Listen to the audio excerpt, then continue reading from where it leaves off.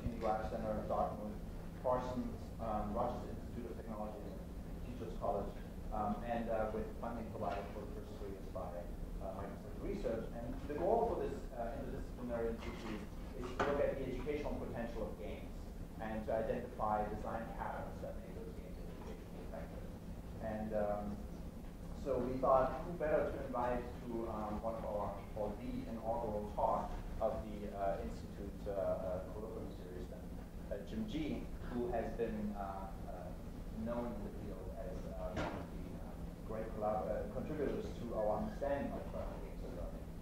Jim is a member of the National Academy of Education, and what some of you may know, but perhaps others do not, is that he has an entirely different career as a linguist, and has written in 1990 a book on sociolinguistics and literacies, which founded a whole new area of new literacy studies that looks at language and learning and literacy in an integrated way by taking into account a full range of cognitive and cultural and social contexts.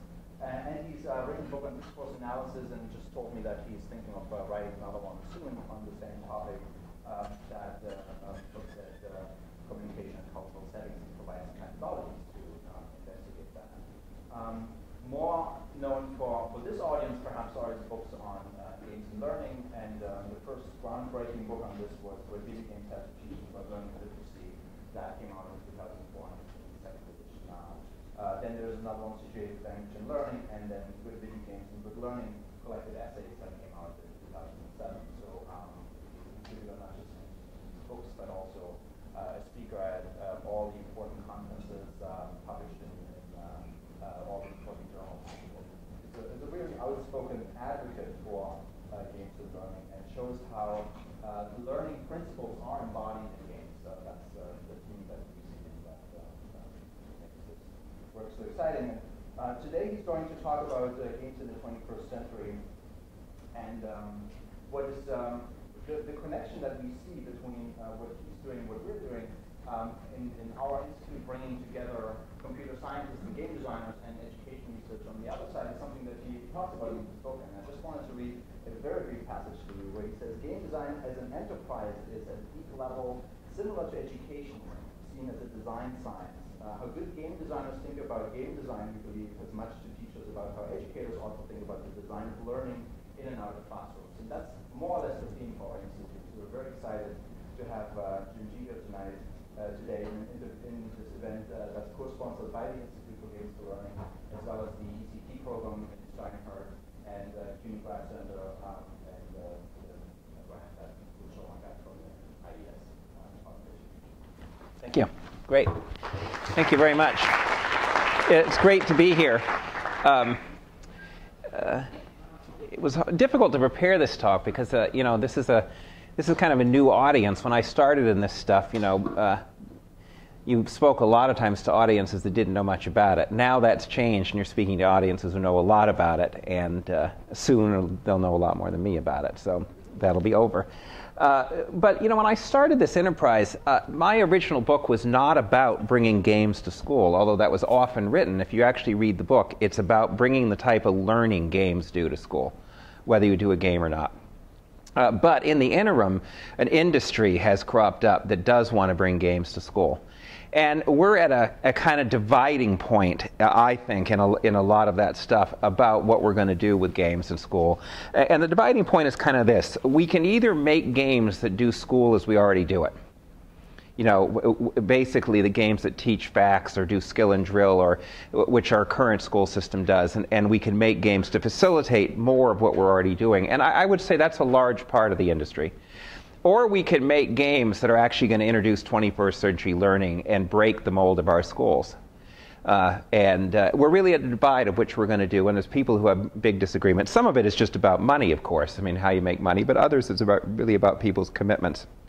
Now, in the latter part, that is trying to leverage games for 21st century learning, in my opinion, those games can't be used in schools as we currently have them. Right? They absolutely require the school to change. And that's what I like about them, because they're simultaneously an offer for the 21st century, and they're a challenge to schooling. But this is a choice anybody in this industry is going to have to make. right, so let me think a minute about what is really going on in school. This slide is meant to capture part of that. School involves, as far as I'm concerned, sort of four things, one of which we never talk about, though it's the very center of our schools, what I'll call articulation. We have teaching, learning, and assessment, and teaching in school is typically instructing somebody. That's what a teacher does. And learning is typically about content or facts. It's what we test on our bubble tests. And assessment is done after people learn. And really at the center of schooling is a thing that I call articulation. That is, can you write down your knowledge? Or can you say it? And what you get with this type of schooling, and we know this from lots of research, we've known it since the 70s, is you get people at best who can write down their knowledge, because that's the center of your schooling, but they can't solve any problems with it. So for example, since the 70s, there's been studies like this one, that you ask kids taking a physics class, even ones that have an A in physics, how many forces are acting on a coin when you throw it in the air, and 75% of the people get it wrong. And you can deduce the answer from Newton's laws of motion, and they can all write Newton's laws down, but they can't actually use it to apply it to the world. And in that study, by the end of the course, 50% of the people still got it wrong. And this was a civil engineering course. They built bridges. So you'd never go over a bridge if you really had seen this study. So, the trouble is with this form of schooling, where you stress articulation and not problem solving, what you end up with is people who can't solve problems, but who can pass tests. Now, I'm going to, of course, suggest to you that game-like learning, if done in the right way, is very, very different than this. So let's take it. How many people played Portal? Okay, this is a fabulous, wonderful, terrific game. But Portal teaches us something interesting about games. I mean, a thing that I want to say is a general principle, and that leads us to a way of talking about games. And that is this, is that Portal, like many games, is very good at problem solving. See, what's at the center of games is not articulating your knowledge. It's solving problems. So when you play Portal, for the pure fun of it, you actually solve problems using physics in the world of that game. Right? So, for example, if you played, you know that you have to catch on to, in that world, the physical law of conservation of momentum applies. You will go in one portal as fast as you go, however fast you go in one, that's the speed you come out the other. And you use that throughout the game to judge how far you can go, plus some, angular momentum and the angles that gravity operates by in the game. And you solve problems with that, simply playing with physics. I mean, here's a level in which you can solve in many different ways. I did Portal. This is a game, if you haven't played it, where you can only do a few things. You make an orange portal or a blue portal, and if you go in one, you come out the other, and you have to get through all these laboratory spaces where later you find out they're trying to kill you. And you have to solve these problems. And they're taunting you and saying, you're really stupid, you're too stupid to get out of this. And it was made by graduate students, by the way, who are obviously parroting their education. Making fun of their education. And here, one good way to do this is you make portals and direct the lasers at each other and destroy them. And you feel very smart when you do that. You have to go by hazards and do a bunch of stuff. Now, the thing about games is because they put in my opinion, good games are at heart problem-solving spaces, right? They're goal-directed problem-solving spaces with a win state. That's what makes a thing a game. And by the way, there's a lot of evidence in cognitive science that, we may or may not have time for this, is that humans learn best when you give them experiences where there's clear goals. Right? And games, of course, have lucid and clear goals, which is why they're very effective experience for learning. But a game like Portal or any other game that's good is putting the emphasis on problem solving, not your ability to articulate the knowledge. And so if you play Portal, you get an embodied feel for the law of conservation of momentum, but you certainly couldn't talk about it. Right? Nothing in the game teaches you to talk about it. But what you find in gaming, not just in games, is that today games are not just the software. They're not just the game. There's almost always a community built around the game who get impassioned for it and start building stuff and talking to each other and kibitzing with each other. And those people begin to articulate knowledge. So here's a wiki entry that somebody built for Portal. This is articulating knowledge with a vengeance. So and by the way, he's linked the thing. There's a number of links on this thing to actual sites where you're doing physics, right? And as you know, there's a whole modding community built around Portal, and there's people who said, well, what more could we do with it physically? See, so what this is telling us as we go into the future of games is that you should make a distinction, I think, between what I'll call a little g game and a big G game. This is a distinction that my colleague David Schaefer first made. He wasn't trying to name them after me either. A little G game is the software. That's the thing that's in the box. But the big G game is the whole set of social interactions and community interactions built around the game. And what you find in a lot of gaming is that the game itself, the little G game, is very good to get embodied problem solving, and the community then lays articulation on it. To the extent that you do that, notice that you can't get the disconnect you get in school between problem solving and articulation. You can't get it because you've got the problem solving base, and then you go into this articulating community, and you have experiences and images, what I'll call situated meanings, to put the words onto. And therefore they're lucid. So it's a different way of doing stuff. When you look at, one of the reasons I like Portal for this example is, this is an entertainment game. Nobody was trying to teach physics with it. This is a piece of advertising. This is what, you got the Portal in the orange box probably. This was an ad they had on the internet for it. The game is designed to change the way players approach, manipulate, and surmise the possibilities in a given environment. And seeing this as an ad reminds me so much of, in all of this stuff, you see these capitalist companies that are out for profit with much better educational theories than we've got. And this is a damn good educational theory. Notice what they're saying. They're saying, what we did is you live in the everyday three-dimensional world, but you've never seen it the way you're going to see it now. When I give you this portal gun, and you have to look at the world of where can I place the portals and how can I use the laws of the world and the laws of physics to get to those portals to solve problems, you will look at the world in a wholly different way. The tool given will let you, in this beautiful phrase, surmise the possibilities in a given environment, see new possibilities in the environment.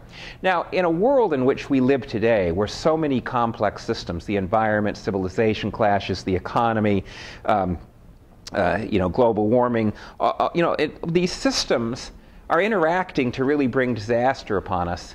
Could there be a better 21st century view of education than giving people tools, new tools, to surmise new possibilities, especially since we now see that the so-called experts did not see the possibilities. Alan Greenspan shows up after this disaster to tell Congress, and 40 years as an expert in economics, I never saw this coming. Nothing I learned made any sense to me about this. That tells you what the value of individual expertise is today. So what you see as a possibility in 21st century the Portal suggests is building tools that allow people, and we're going to see later, collaboratively often, to surmise new possibilities in complex systems and in worlds so that they can hit on actual solutions to problems that really matter. All right, so surmise is an interesting word here because it means, imagining something before you have full evidence for it and then being able to act on it and test it out. And that's what you get to do in Portal in a purely fun way. To do that. So the paradigm, just a little example of Portal, is just meant to be one example of many, of the paradigm that in games there are teachers, right? Some people have the idea, they're just experience. But the teaching in game is the design, right? The designer has taught through designing the game to guide and mentor you in ways that do not take away your creativity and your sense of freedom, but are actually they're pretty tightly mentoring you in good game design. So teaching is guided experience. The designer is letting you get an experience, but guiding you through it in a way with clear goals and stuff that we know is particularly good for learning. Learning is a matter not of content or facts. It's a matter of problem solving. Assessment is not done after the learning. It's done inside the learning. And the articulation can go on inside the game, but a good deal of the articulation goes on in the communities built around the game, many of which, as you know, in these types of communities, which I've called affinity spaces or affinity groups, people in the group mentor each other, and sometimes you teach, sometimes you learn, sometimes you're the boss, sometimes you're not. They've got an interesting structure. Let me say something about this thing of assessment being inside the learning. We think that it is, if I say to you, somebody taught a 6-week unit on algebra, and then they did a test afterwards, you would find that completely natural, right? You'd say, that's obvious, they did that, and that's what we do. Now, on the other hand, what I want to suggest to you is that thinking of assessment that way, we teach and then we give an assessment, is actually very, very, very weird. Even though we've now taken it for granted. And you can see it's weird if you're a gamer. So imagine somebody played Halo on hard. How many people have played Halo? So imagine you played Halo on hard. Anybody played Halo on hard? Right? So it's pretty hard. But so, you go through Halo, and you play Halo, and you end Halo. If somebody had played Halo on hard, would you be possessed of then saying they should take a Halo test? I mean, you say that's a weird thing in the world. I mean, if you played Halo on hard and you finished, it's a guarantee you know Halo. See, what's happening there?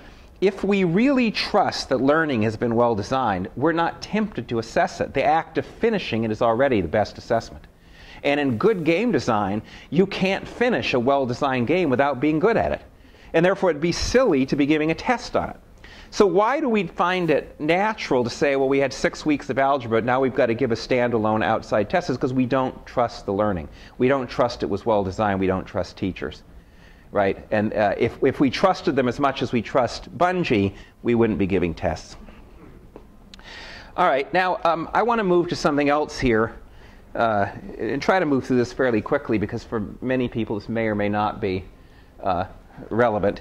But I want to get across that, the type of learning, now this is for real kids, gamers, kids that are in real culture, the type of learning they're doing around games when they are well mentored, that is when they're really being pushed and they're in a peer group and they're having help. Because, by the way, one of the key things here to keep in mind is the evidence is getting fast, pretty convincing, that games don't make you a lot smarter unless all you're doing is playing them. You actually have to be mentored and to think about it and relate it to other technologies, relate it to other stuff. You have to be a strategic gamer, which many gamers are.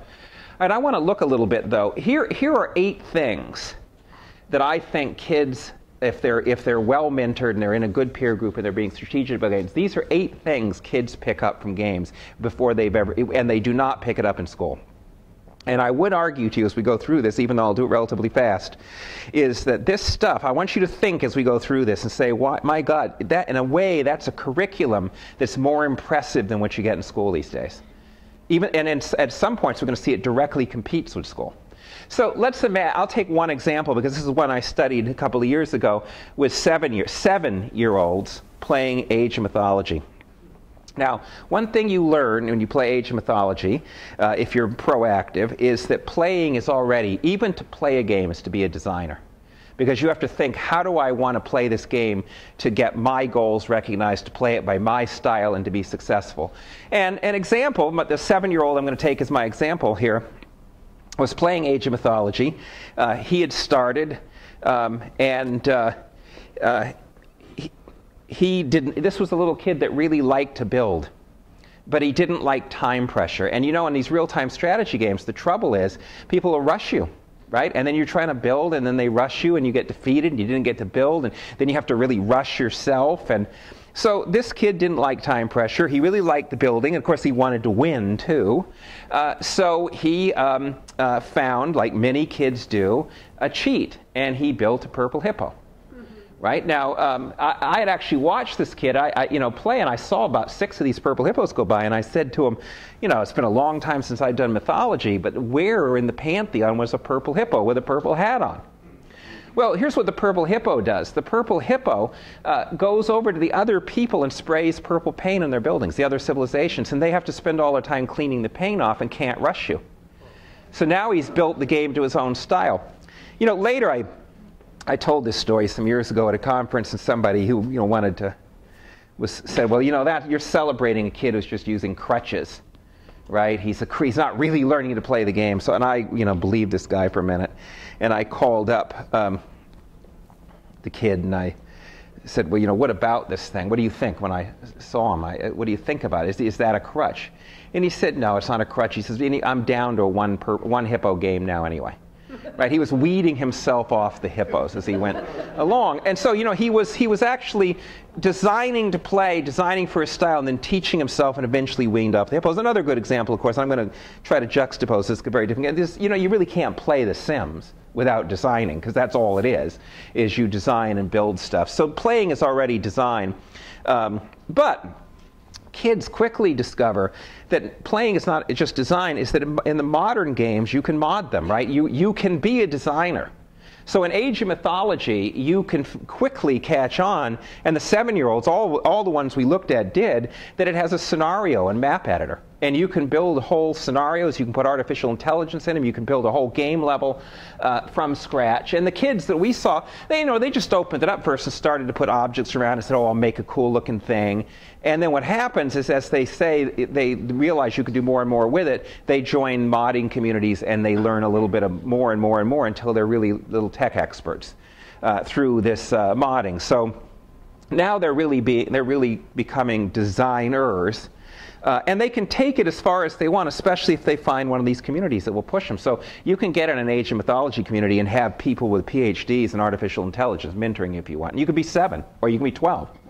On the other hand, you could have a 13-year-old, and we've seen examples of who's mentoring the PhDs. So you can go either way. This is an example of modding that we don't really think of much from The Sims. This is a woman who created a challenge for other Sims players to reenact Barbara Einrich's Nickel and Dime book in The Sims. You had to live a life as a single mother, and she had a rule book of like 50 rules, because this is not easy to do in The Sims, and you have to ignore a lot of The Sims, because like when the genie brings you the lamp, you can't get a wish, because poor people don't get wishes. And then, with this challenge, you had to go through a whole life. You had to get your kids out of the house safely. Nobody could take them away. You got a bonus if they went to college. And then you had to write a graphic novel describing what you did. What is she doing? Here, she's not modding in the traditional sense of changing software. She's modding rules of play. She's modding in the kind of Katie Salen, Eric Zimmerman rules of play way. She is changing people's rules of play. Now, the other thing that games teach you to do, of course, and this has been written about a good bit and is getting to be very popular, is it's very hard to play a game without thinking of systems. That is, to being a system thinker. So in Age of Mythology, for example, this is just some of the areas in which you can do research. And think about this, what kids are doing in a game like this, or in Rise of Nations, or in Age of Empires, or they are actually trying to track hundreds of variables at once and making decisions that no human on Earth has ever made until these games come along. Let me give you an example. In some of these games, including a non-real-time one like Civilization, you can make a decision like this and say, should I invest in technology now, or should I wait 800 years? See, no leaders ever had to do that. We, however, live in a world in which that type of thinking is actually getting... See, had we thought even 50 years ago, or 75 years ago, maybe I shouldn't do all this coal stuff, we'd be sitting pretty now, right? But we've never lived in a world where people thought, well, I've got to think really far into the future because these systems can act very strongly over time. Kids do this all the time, and you have to track. So a kid has to say of any of these levels at any moment, which of these should I put my points into research and strategy, or religion, or ages, or how should I balance it? So you have system thinking with a kind of vengeance. Here. Now, another example in The Sims of system thinking is, imagine the thinking that goes into this challenge. You actually have to think of all the variables in a poor person's life and how to manipulate them in some way that allows you to survive over the long haul. Now, the other thing kids pick up from Age of Mythology or games like this is technical language literacy. So here, I mean, just examples. I'm not going to read these, but as kids decide, I want to build a scenario, or I want to mod a bit, then they end up in these sites, these affinity spaces, and they see stuff like this.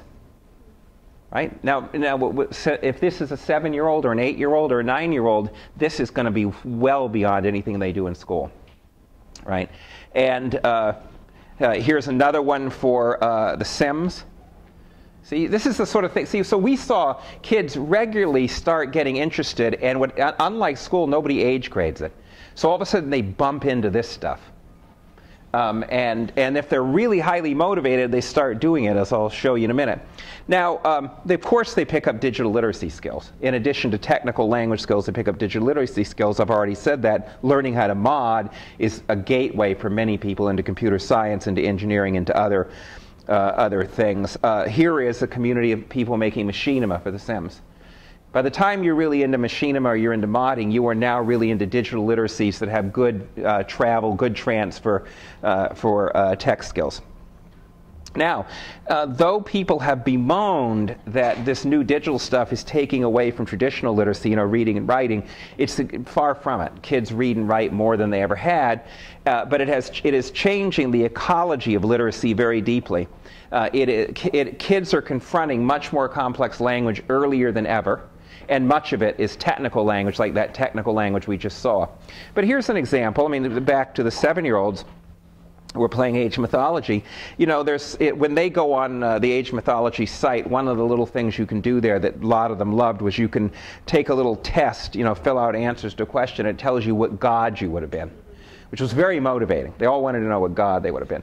And, you know, this is the sort of thing you get when you find out what god you are. I mean, that is written at a very high level, right? Read that. That's not baby talk. It's not decodable text. In fact, we had one 7-year-old who was reading one of these, and he read the whole thing until he got to the last sentence. He says, "Oh, I can't read this. It's over my head."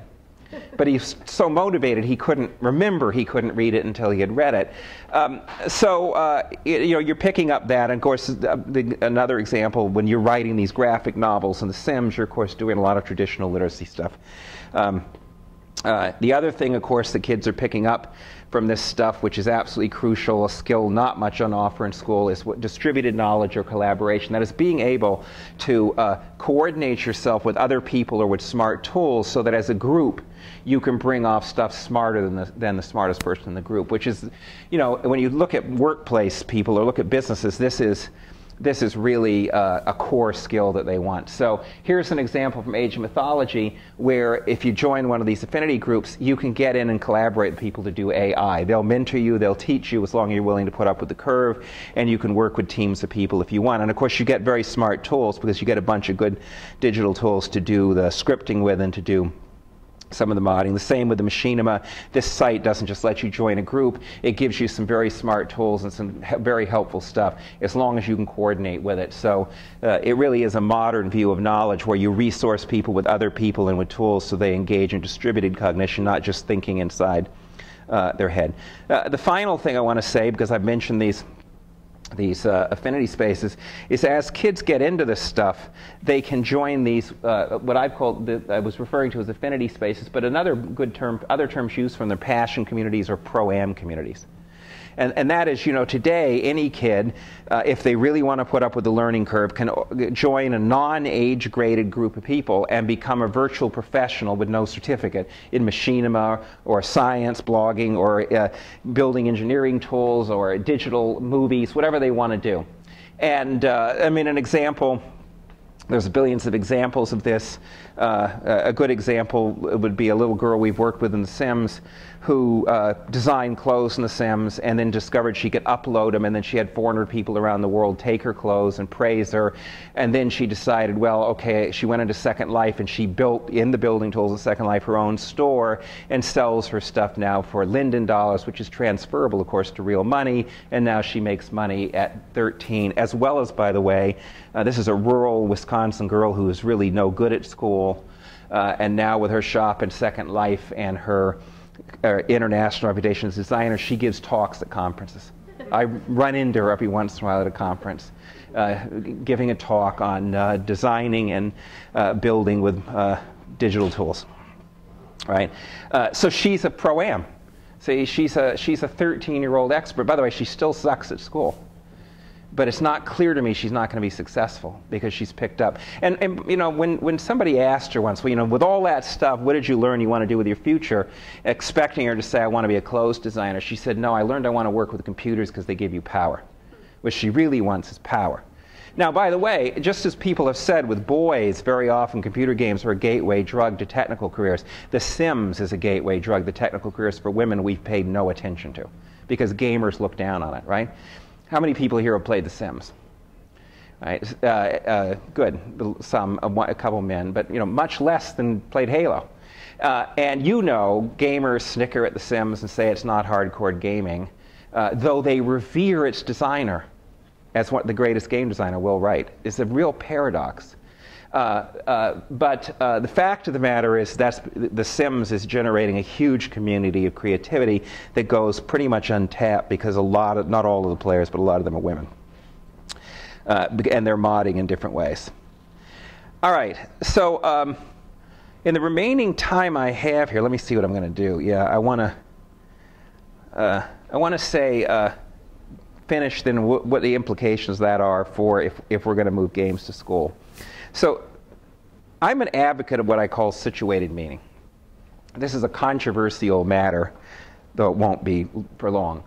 And that is that there's really two ways. I've already said in the center of school is articulation and language, right? But there are two ways of understanding language. One is what is verbal. That is, if you don't understand a piece of language, what do? I give you more language. I give you a dictionary, I give you a textbook, I give you another text. If you don't understand one text, I give you another one, right? So a verbal way is to understand words through words. A situated way of understanding words is to be able to attach an image, an action, experience, or dialogue with the word, right? Not just another word. Now, I believe the evidence is overwhelming that situated meanings work for problem solving. That if you understand language in a situated way, that is, you can assign images, actions, experience, and dialogue to it, you can use it for problem solving, right? Now, on the other hand, of course, you can't assign images, actions, and dialogues to it if you've had none. Right? If all you've had is a textbook, you can hardly assign images, actions, and dialogue. Now, an example of this is that hit me, where this hit me very strongly, was when I first started to play games about 6.5 years ago. I did the baby boomer thing of trying to read the manual. Right? I sat down, ripped open the manual, went and read it quietly and said, I'm going to get good at this game. And the trouble was I couldn't make heads or tails of the manual. See, and I remember for my second game, Deus Ex, getting to this point in the manual and just saying, this is the most boring, inane thing I have ever read. I cannot possibly play this game because I can't make sense of what this says. I understand every word. I just don't know what it's for or what you're going to do with it. And then I did what every kid would have done. I played the game. And then went back after a few hours of playing the game, not very well, and read this little manual, read this piece, and I couldn't recover any longer why it wasn't clear. It's just crystal clear. Why? Because now I had an image and action and dialogue from the game to attach to every word of it. Now notice that, by the way, you've done that. This is, by the way, the principle of performance before competence. Perform, get some experience, get some images, get some actions and dialogue, then go read the text, because now you've got something to anchor them into. But you're going to use the text in a very different way. Now you're going to use it as a reference. You're not going to read it like a novel. Now, I want to say that exactly the same thing is true of school. See, so here is something from a high school science textbook. That is just as inane, just as boring as the game manual. In fact, though, it has another, I won't bore you with this because it's not really, well, it's actually relevant, but it's boring anyway. And that is that there's a lot of evidence that this type of language, so-called specialist language or academic language, is the biggest barrier to school success for kids. This is what they can handle by high school. This is why people who drop out, drop out. Not phonics, by the way. They can read, they just don't want to read this. And they don't want to read this because they have exactly the same feeling towards it as I had towards that manual. They had never seen the game. You see, geology is a game. You play it by certain professionals do it. They have certain rules. And by the way, every geologist has a tremendous number of images, actions, experience, dialogues, and even arguments and fights with their colleagues attached to those words. So what really tells you is what we're doing in school is we're giving people manuals with no game and then testing them on their verbal retention of the manual. And that, in fact, my argument is if we gave people the game, that is, let them play geology as a goal-directed game with clear rules, this language would be just as easy as that game manual. And then you'd have the weird thing that no kid could really fail. Right? Once they had situated meanings, that language is no longer hard. And they can't fail to understand what it is, just as I can't fail to understand the manual after I played the game. So if you do want a hierarchical system with a lot of people failing, then you give manuals with no games. Now, so the moral of the story is school is, as we know it, is locked into a content fetish. That is, it's about facts. Biology is the 1,200 facts somebody in biology discovered, and when you memorized 1,100 of them and got them on a piece of paper, you passed biology. However, biology, physics, chemistry are not facts. They are problems to be solved. And biologists, chemists, physicists use facts as tools to solve problems. To a linguist or to a biologist, facts about their domain are tools that they use to solve problems. And once they have used that tool over and over again, they can't forget it. This is why my colleague David Schaefer has kids play an urban planning game where they have to replan Madison, where he lives, in Wisconsin, just as a professional would do.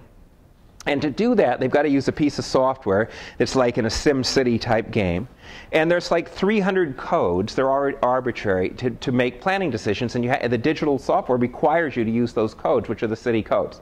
Now, school would have had somebody memorize the 300 codes, and then you get to play the game. And you can understand why 8 out of 10 kids would say, I don't even want this game. But what he does is he says you got to behave like a professional. In the end, you got to give a report. You have to, in the real world, to real professionals. So you're going to fall on your face here if you can't defend your planning decisions. And by the way, you have to use these codes. By the time the kids have planned and taken criticism, and the people are, in the game, the Greens complain because you have too much parking, and they've replanned without, they all know the code's free. They don't even know how they got them, right? They had to use them as tools to solve problems. So the irony is in game-based learning, if the center of attention is in problem solving, the stuff that school's all about comes free. You get it free. And then you get problem solving to boot. But if you start with it, nobody sees it as a tool for anything. So game-based learning should be not about content fetishes. Or games should not be about content. They should be about problems to be solved and giving people smart tools to solve them. Facts are some of those tools. There's a lot of other tools. All right. This will be the end. Let me just say one thing about assessment. That I think that if any area of education gets revolutionized by games, it'll be assessment. I want you to think, how many people have played real-time strategy game like Rise of Nations? Okay, we're getting lower and lower here. Okay, a little. Rise of Nations is a fabulous game, by the way. It has the best tutorial system of any game made. So if you're going to make any games for learning, do look at the tutorial system of Rise of Nations. It first of all realizes that people have different styles, and so it gives you the alternative to do the tutorial in different styles of learning. And if you're doing one and you quit, it'll come on and say, maybe you quit this because you don't like this way of learning, but there's another way. We want to try that, right? And it's actually beautifully done, unlike the tutorial for Civ 4. But at any rate, when you play a real-time strategy game, you're playing against these other civilizations. And then at the end of it, after you've played maybe a few hours, you get a bunch of graphs that graph out everything you did. Now I'm going to show you the graphs. I was doing this on my own, so I only played one other civilization because I wanted to be sure I won, so that I didn't show graphs of me losing. So here's the map, graph showing the achievements in the game, the score for total army, combat, territory, city, economy, research, wonders, units built. This is all the military achievements. These are the economy achievements. These are the research achievements, all of them with a dozen variables. These are all the player speeds at every level, every age.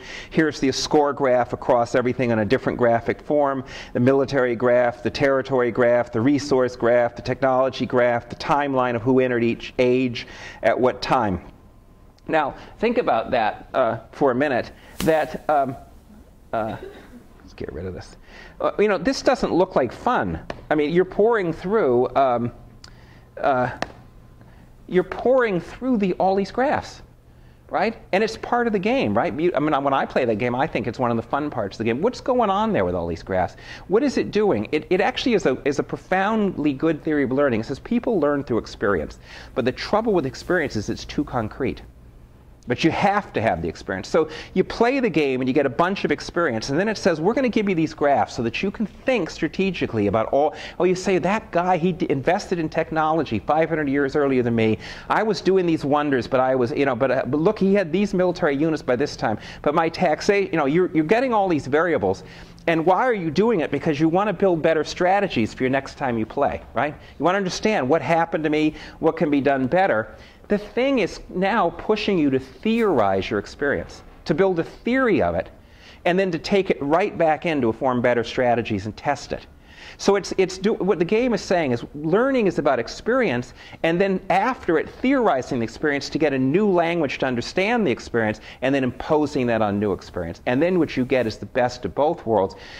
Concrete experience that gets to be generalized enough to have a whole theory behind it. And this is built entirely as a game. Now, I think that's truly 21st century assessment. I think we're going to demand that anything you build, whether it's a game or not, for 21st century learning, that you give people those rich, deep experiences so they have the game and not just the manual, but you also give them the opportunity to theorize that experience strategically so they come out of it both problem-solving and articulating. Okay, thank you.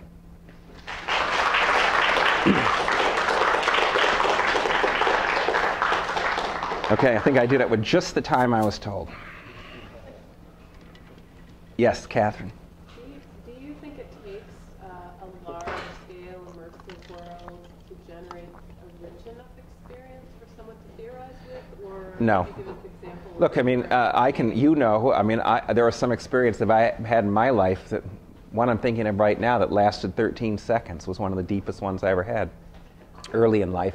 It depends on how that experience gets interpreted. See, experience is good for learning only if it's getting interpreted, it's goal-based, and you have some time to reflect on it later. So there's good work in physics that shows that having a person throw a basketball up in the air while simultaneously seeing a representation of it in multiple ways is a very good experience to map representation onto experience. So no, it doesn't have to be. Now, there's a lot of stuff we could do with deep immersive worlds, right?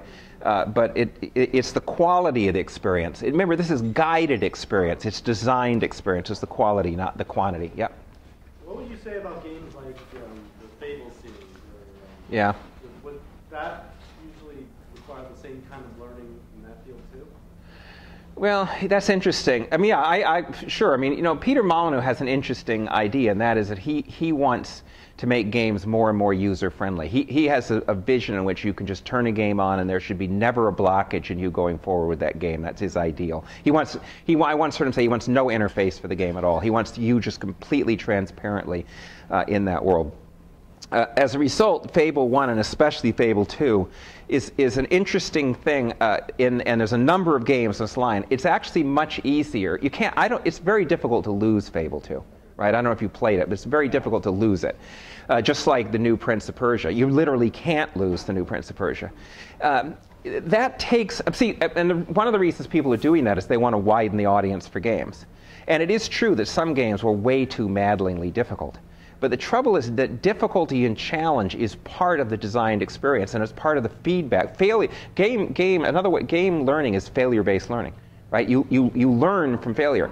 So actually, something is taken away from those games by the act of not being able to fail. Now, something is in the game, and those are very good games in which you have to. It's an open sort of play like Oblivion, where you've got to make a whole decision about how you want to play and what you want to do.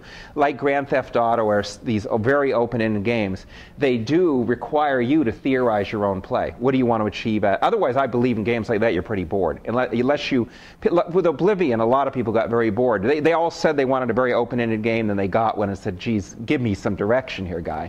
On the other hand, I loved Oblivion because what it allowed me to do is to put my structure on the game, and then I became a designer. So I think that those games, if you're putting your structure on it, then it is inviting you to be a designer as a player. But this is a big issue now in gaming stuff about what is the role of challenge going to be. We're seeing a whole bunch of games now in which the challenge level is really lowered very precipitously. How many people played the new Prince of Persia? It's a gorgeous game and it's a fun game, but it's weirdly frustrating in that you can't lose. In a sense, you say, I deserve to have lost there. See, but what happens is pretty soon it does say you have to set your own standard. When you're fighting the bosses and you really can't lose that easily, but you can say, I'm not doing this very well, I got to get better, and you can impose your own structure on it. So I don't know. And I think those are very interesting experiments, yeah? And what about story-wise, too? Does that play a role in... Now, this is a huge controversy. People have very different views. Here's my view on stories, but this is massively controversial. A lot of people think stories are central to games, and Carmack said they play the same role in games as they do in pornography, which is minimal. The architectural story, the big story, the Henry James type story, the big type of story you get in Final Fantasy, is, to me, only motivating in creating a world. Right? When I'm going through Final Fantasy or Deus Ex, I actually don't remember the whole big story. But what I do know is I'm in the midst of all these details and themes.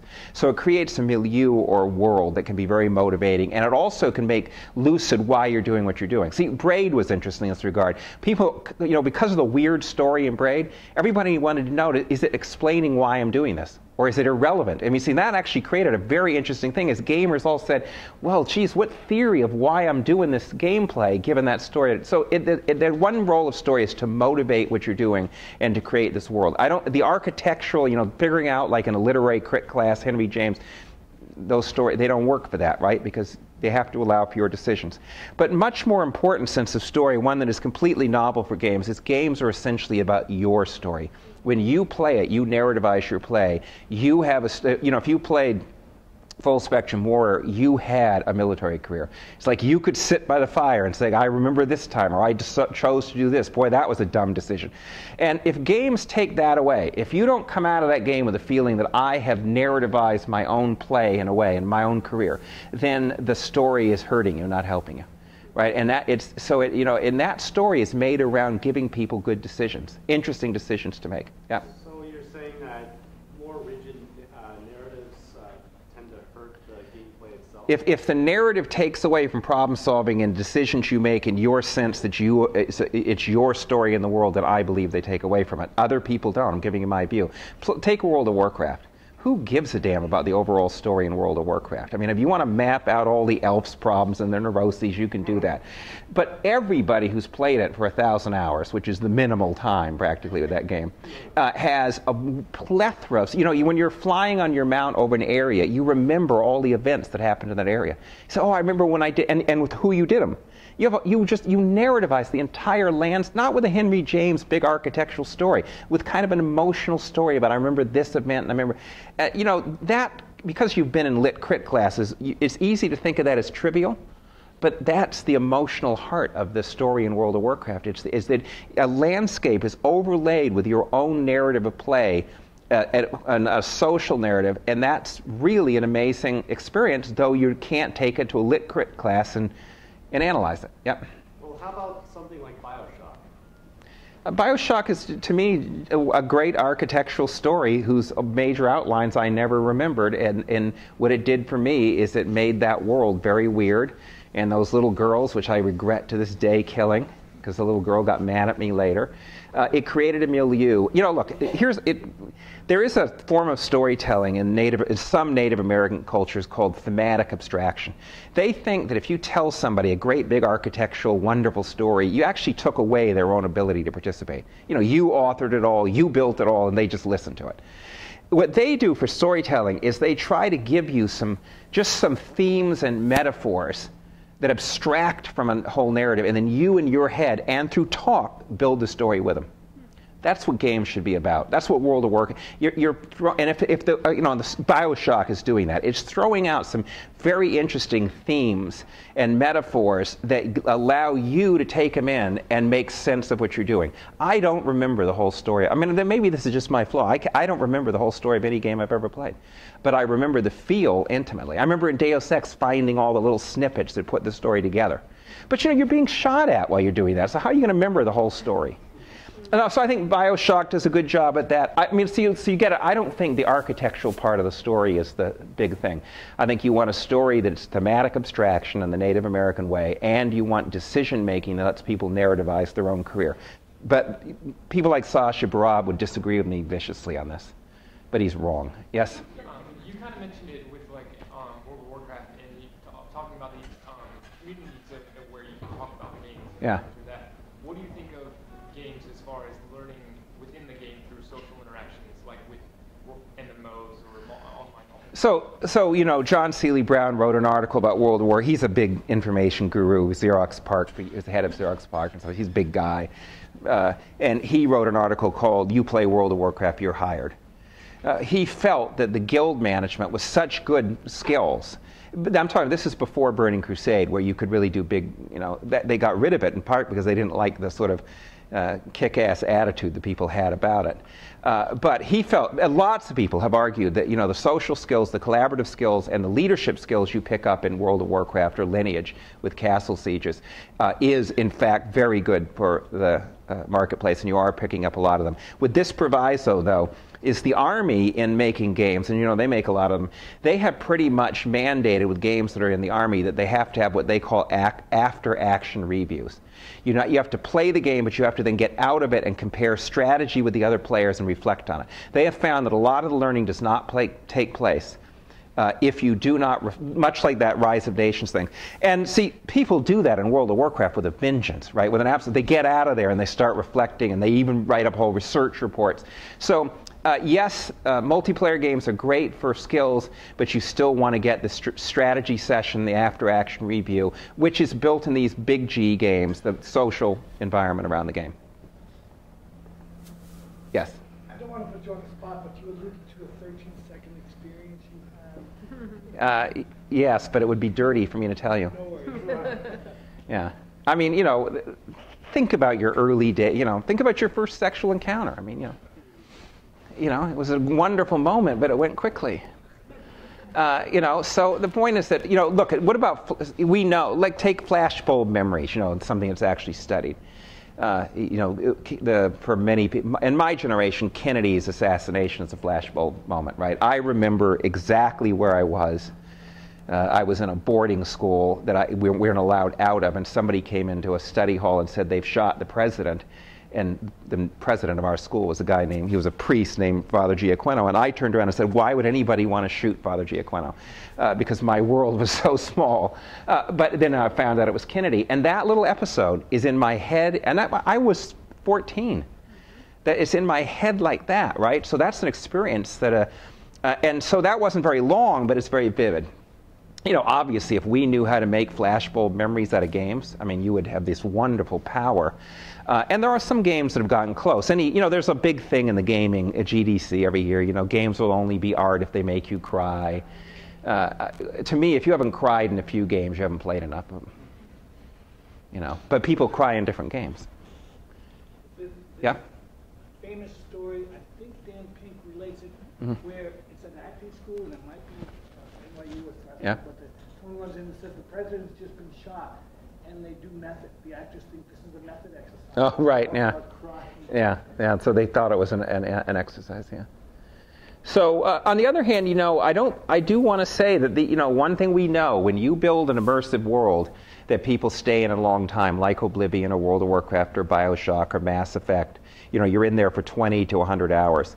There's a big payoff on that. Human learning is a practice effect. So if you're an educator and you could say, wow, I can get somebody in here for 50 to 1,000 hours, that is a massive payoff. By the way, business, you know, since we're in an economy where attention is the biggest thing, you can't get much share of people's attention in our world.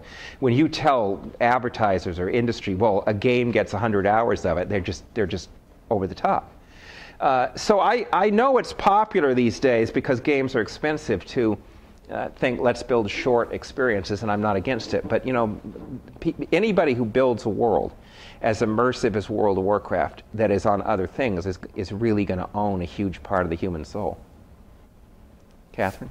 Do you think that ties to the kinesthetic part of the human being? In other words, someone who drives like a maniac in Grand Theft Auto for hundreds or thousands of hours? No. No, because we have higher cortex, and you know, I mean, I think people do who don't have their higher cortex. Yeah, few of those people exist. But I thought what you were going to add, the kinesthetic part of games is very crucial. There is good evidence that you know, in evolutionary terms, we feel power over the part of space in which we can directly control with our bodies, where we have micro control, where I can, and so for most of human history, that's about this wide. Blind people have a feeling of acute microcontrol out to the end of their cane, and you know, you get this effect that they actually feel the cane as the end of their brain. I mean, games allow you to do this very weird thing of having microcontrol over something in a virtual world, and it's why we feel that the body went into the virtual world. This is a very real embodied effect, that you feel your body went into that world because of this evolutionary trick. Now, if you don't believe that, watch a 7-year-old play Mario. When he jumps, what does he do? He jumps out of his seat, right? And so that microcontrol is a powerful neural device. There's that, and the fact that the human brain, unless it uses conscious control, doesn't distinguish between media and real experiences. Those two things make games very, very powerful. When you get rid of them, that's why, by the way, Sam and Max is a great game, but you have no microcontrol over everything, you know, in adventure games. And therefore, you don't feel the immersion in an adventure game the way you do in Ninja Gaiden or Thief, where you're controlling. When you're playing Thief and he's melting into the ground, and it's your body, because it is a surrogate body, you have got a neural mechanism. You know, and this is why, of course, some people think they're addictive. But Yes. Do you have any information on how game-based learning could support students or learners whose digital skills or like technical skills are not up to par, or also like language skills? Right. So so the thing is, if you're making a game and and it's only for people who have played already thousands of hours of games, not surprisingly, then people who don't play games will not. And there are games made that way. They're commercial games in which, if you haven't played thousands of hours, Ninja Gaiden might be a good example. Don't start that as your first game. On the other hand, there's evidence from the 80s with Pat Greenfield's work that, for example, the so-called spatial deficit between women and men, so that women are less, they say, oh, I can't do the space stuff, that it takes about 90 minutes to undo that. She showed that with practice, 90 minutes later, the girls are just as good as the boys. So what you want to do is you want to design a game that introduces people how to play games. And the best commercial games do that. They build tutorials and early levels that allow people to learn how to play games plus play it. And that's got to be what you do. So I have an article in Situated Learning and Language book on Rise of Nations and its tutorial. Rise of Nations is a great example that does not assume you are any good at real-time strategy games when you start. It absolutely allows you to say, I'm a real expert, I don't want any of your help, and go right into it, and they just say goodbye to you. That's great, go enjoy yourself. And if you're no good at real-time strategy, because these are the most complicated games made, they will really help you to learn to play that game. And they do it brilliantly because, as I say in the article, they know that many people have had bad experiences with those games, and they have to remedy that. And they have a beautiful way of remedying. So, I mean, I never liked real-time strategy games until I played that game, because it was the first time I discovered I could play one. Right, so there are people in the industry that are very bad at this, right? They're making their games in ways that exclude people to begin. But there are ways. I talk in other things in the last book, in the 2007 book, a whole series of things about how good games handle that hump. And by the way, it does appear people can be quite good at games after a few hours of practice. You're not going to be Halo on hard, but you'll be just fine. Now, the other thing, you may not like games. Nobody should be doing the same stuff, right? If you don't like games at all, then you should do something else. Yeah? Most of your examples were commercial off-the-shelf games. Yes. And we all know the reason for why that is. Yes. What do you think are the most pressing research questions the research community should ask about how to actually build educational games that are equally effective? Well, first of all, we're seeing, the so-called serious, I don't like the word serious games, but people use that. The serious game industry really developed much more slowly than people predicted, and is still not well developed, and there's very few good games. And so one research question is, why is that? It could mean this is too hard. I actually think it's due to baby boomers. You're just beginning to see much better stuff. I mean, a lot of this is a sad commentary because it's a commentary on people like me as well. A lot of the early games were made by either traditional instructional technology people, the people who think the way you learn is you cut everything into little bits and you order it in little serial things and you do the first little bit first and then you assess every little package. That does not, in general, make good games. And it isn't, and it's not, and again, for problem solving, it's not actually the optimal way to learn because often the parts are crucially relevant to the whole practice. But the other thing is the baby boomers made the games. I'm now, and that's the reason they did is all the 20-somethings who were good at game design wanted to work for EA. Right? We tried to hire them. Why should they work for you? You're only going to pay me. Now they don't want to work for EA, and they're opening their own companies. And boy, so one little company that we helped start, the biggest help we gave is staying out of it. Filament in Madison has now made a wonderful underwater science game that by far, to my mind, is the best so-called serious game made. It really looks like a game, it really plays like a game, and they're making our core. It's a game we're making with Sandra Day O'Connor. It was her idea. She wanted to reach kids on the importance of free courts. And what I learned is my biggest contribution is to tell them nothing, to stay out of it, because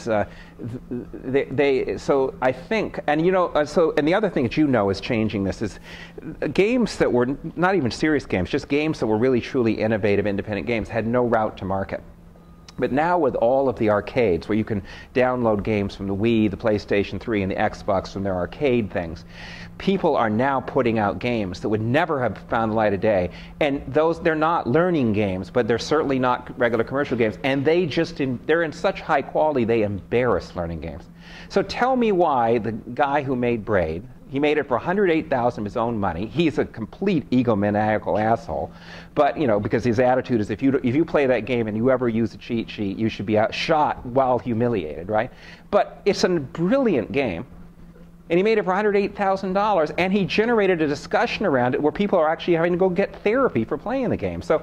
And Flower would be another example. If you played, these are. So we're going to get to that level. Somebody's going to begin to design stuff like that, which has a learning goal, and then we're going to find out it didn't cost.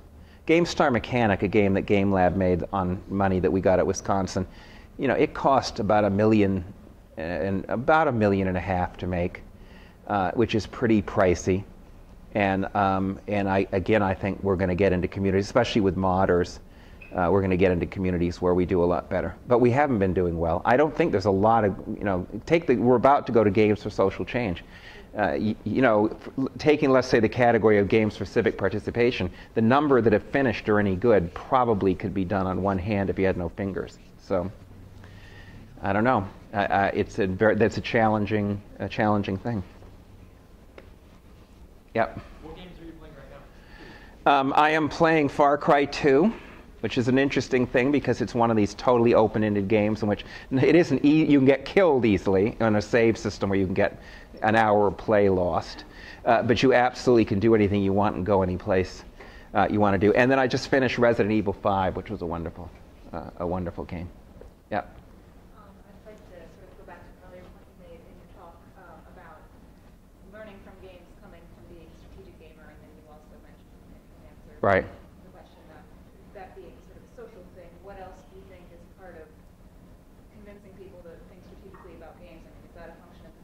It's a function of mentoring. The mentoring might be done by their peers, their parents, their organizations. Here's a study. This is a very important study. It's done by Susan Newman, who was the Deputy Secretary of Education and then quit. And she, in order to sort of get poor and rich kids on an equal playing field, decided to put cutting-edge digital learning into libraries in Philadelphia. So you had really good stuff. And she found that the poor and rich families and her kids used them equivalently, so there wasn't a use difference. But she found that the middle-class kids learned much more. Their literacy levels went up and their knowledge levels went up much more than the poor kids.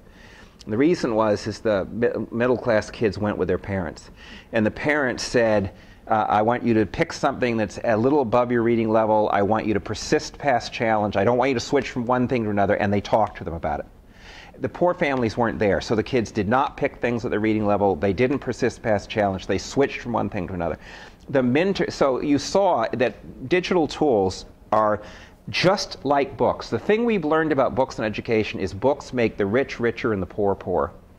Right? If you're a good reader, you get richer and richer and richer, and if you're a poor reader, books make you poor and poor and poor. Digital media do the same thing. So mentoring is very new in this setting because that was mentoring where the parents are doing it, and a lot of upper-class families do that at home. But there are, you join some of the Age of Mythology sites, you will be mentored richly by PhDs and adults and kids, and as long as you can get into that setting. The little girl who became the designer of Second Life was mentored in a tech-savvy girls club. She was mentored by 60-year-old women in a SIM site, and then she was mentored by the Second Life community. That's a lot of mentoring. See, and if you ignore that, if you say, I'm going to build a game that just works, no mentoring needed, that's like, getting flour and adding nothing to it and wondering why it doesn't make a cake, right? Okay? Oh, there. I just had a quick question Sure. about, you touched on it a little bit about like game design and Yeah. this kind of trend of having game challenges or Mhm. game jams, so to speak, Yes. which kind of levels the playing field as far as who can be game Sure. designers. Right. Can you maybe talk a little bit about that and also like the learning process of going through that, and also the product that Well, I think that's one. You talk about a research project. So what you see now is that I've always argued, gaming invites you to be a designer. The very act of playing well is already co-designing with the designer, and then with all the modding and stuff, it invites you. What you see from the sim stuff is that and with the social media. you see people designing social relationships and designing rules of play or rules of interaction among people with or without software. And we call modding that hardcore skill you do with software. We don't call it modding when you're actually modifying human relationships, emotional intelligence, and rules of play.